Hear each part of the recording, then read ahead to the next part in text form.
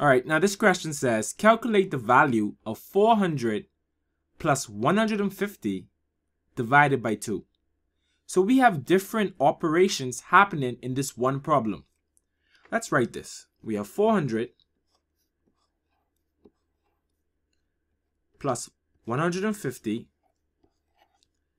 divided by 2. And because we have more than one operation, we're going to have to use PEMDAS. And we should remember PEMDAS as please excuse my dear Aunt Sally. Now for the order of operations, we must remember that parentheses are always going to come first. Then we have exponents or square roots. Then we're going to have multiplication or division. They're both on the same level, so depending which comes first, that's what we're going to do first. And then finally, we have addition and subtraction, and that's on the last level. And depending on which one comes first, that's what we're going to do first.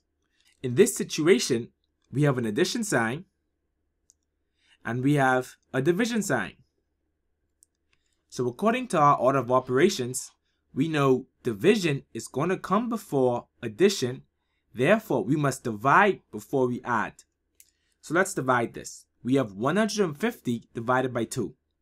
Let's just use long division to solve this. Let's just set this problem up. We can say 150 divided by 2. We know 2 cannot go into 1, but 2 can go into 15 7 times. 2 times 7 is going to give us 14. Now we're just going to subtract this. 5 minus 4 is going to give us 1. And we know 1 minus 1 equals 0. Therefore, I won't write anything for that. Now we're just going to bring down this 0. 2 can go into 10 5 times. 2 times 5 is going to give us 10. Now when we subtract this, 0 minus 0 is 0. And 1 minus 1 is also 0. Therefore, the division is now complete. So we can say 150 divided by 2 is going to give us 75. Therefore, we're just going to write 400 plus 75.